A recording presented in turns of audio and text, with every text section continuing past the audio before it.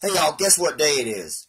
That's right, folks. It's moving day, and as promised, I have some rehousings that I need to do here this evening. You can see we have 4 tarantulas that need to be rehoused.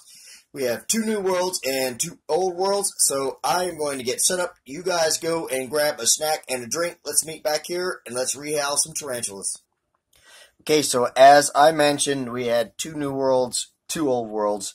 I think I failed to mention that all 4 of them are arboreal, although only 2 of them right now, the new worlds, are exhibiting arboreal behavior. The other 2 are still pretty much fossorial, but they all pretty much need a larger enclosure at this point. So me being the crazy devil-may-care fool that I am, we'll start with the easy new worlds first, and then we'll save the old worlds for last. So this ought to be pretty easy transfer with these guys.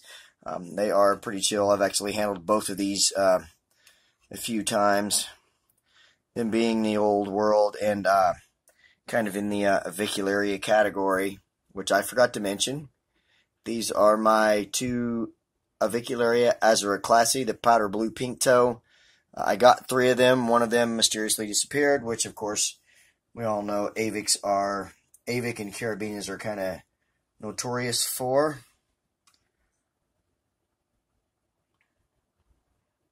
And that was a pretty easy transfer, as usual.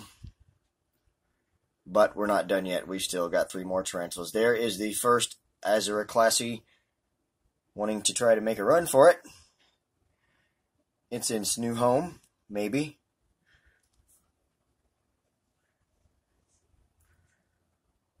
It's on my elbow. Now if I could just get it to go onto the enclosure. I have never had an avicularia spook like that, so that's kind of unusual. And it's taking a run up my shirt, and back down my shirt, back down my arm. Oop. Hold on, guys. Let me get this little bugger under control. Alright, so I would like to apologize for that, and as I was saying, nice and easy for me, I was bragging, and of course this tarantula set me straight. So here we go. Let's try again.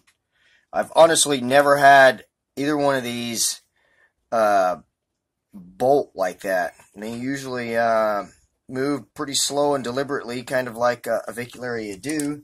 And I actually had it in the enclosure there, and then it all of a sudden decided to take a little bit of a run. I'll just give you a brief look at the enclosure, and I'm going to go ahead and put the lid on that, and then we'll move on to the next one. Alright, so here we go with the next one. I also realized there when I took that break that my hands were quite dirty in that first bit of the video. That was because I spent half the day working on my truck, trying to get it back on the road again. I'm one of those guys, like most of us from the South, unless it's something really major like an engine overhaul or transmission rebuild, I want to do it myself. This was a brakes issue. I did get it fixed, so now my hands are all clean. Also, I want to apologize. I said, oh yeah, this ought to be an easy rehouse. I really kicked myself in the behind there, I guess. And then, of course, it went in nice and easy. And I thought, oh, there we go. It was nice and easy. I was bragging. And then all of a sudden, that thing decided to kind of take a run for some reason. Though I'm still not sure what. So I figure I might take a different approach to this one. And hopefully it will go pretty well. Like I said, I have never really had any, like, exhibitions of bolting out of either one of these. Here is the second avicularia azuriclassi, the powder blue pink toe. They look like your typical avicularia at this point, at this stage in their life. But they will kind of put on some of those adult colors. The azuriclassi looks really similar to, it's on the outside of the enclosure. Boy, these guys are really jumpy. I've never seen them act like this. It's because they're on camera, I guess. There we go. Okay, so, oh, gosh. Come on, guys. So they look like your typical avicularia, like the Ametallicas and the like when they get to adult size. But there we go. We got both of them in their house. I hope, since the new worlds were such trouble, the old worlds will be nice and easy peasy, because if the old worlds are worse than this, then we're all in for a hell of a night, guys. Let me get set up for the old worlds, and let's come back and let's see what happens. Alright, and so this time I am going to try a slightly different technique. We're going to do the tub method. Maybe kind of go back to like what Petco likes to do with having the tub and everything. But with these guys being an old world, although I have not seen them much lately, I mean, just got to be ready that they will be fast. This first one here is a Forpictopus, excuse me, not Formictopus, Formingocylus, I'm sorry. This is a Formingocylus species. Actually, both of them are Formingocylus. And they're both arboreal, although, like I said, they have been exhibiting kind of fossorial behaviors at this point. This is a Formingocylus species Rufus, which is a really gorgeous tarantula. This is the one that I have seen a lot more of over the other one, which we will reveal that in just a second.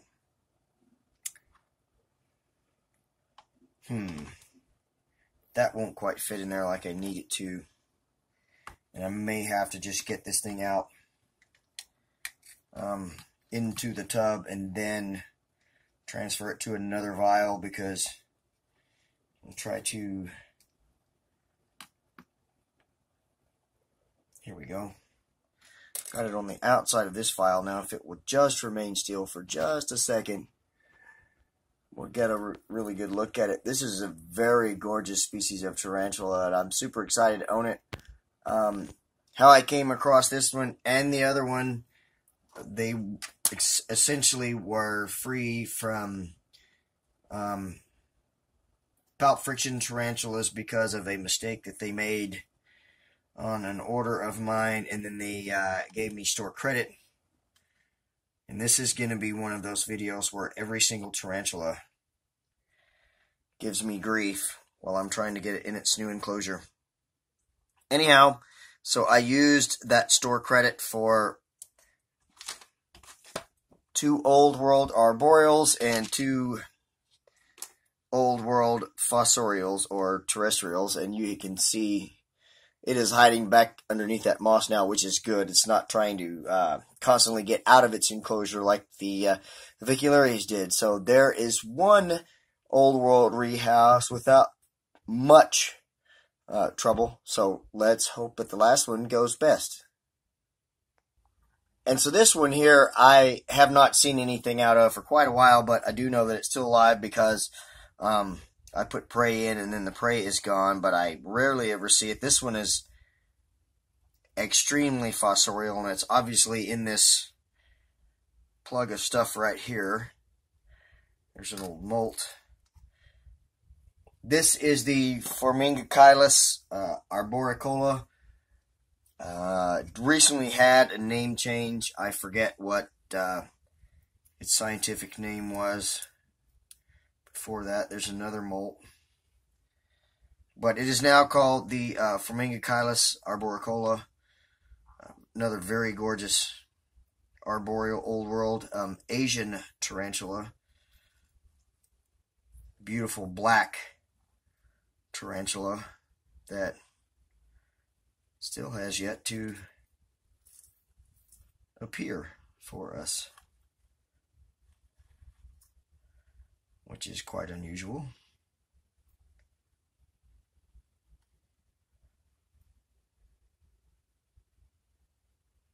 Want to be careful so that I don't harm it wherever it may be.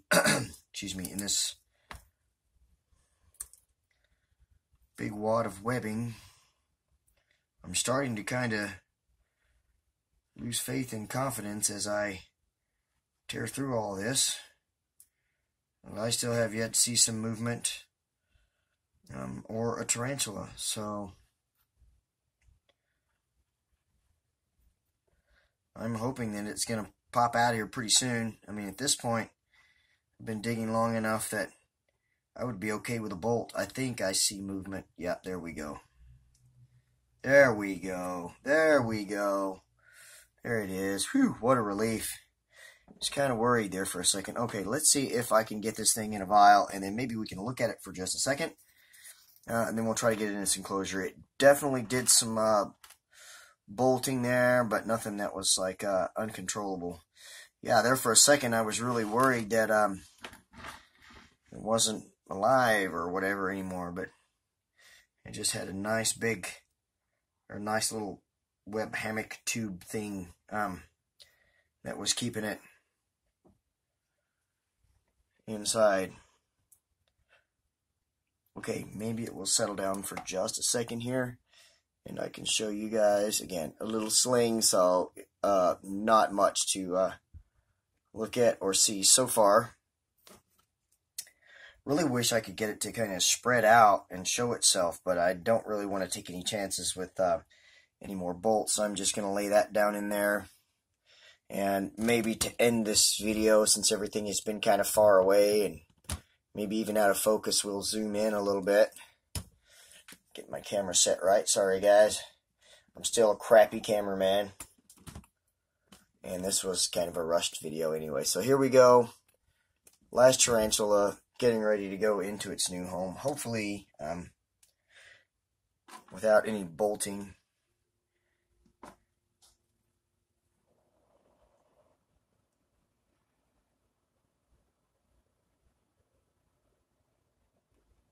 There it goes, and it's underneath cork bark, and we've got 4 tarantulas rehoused.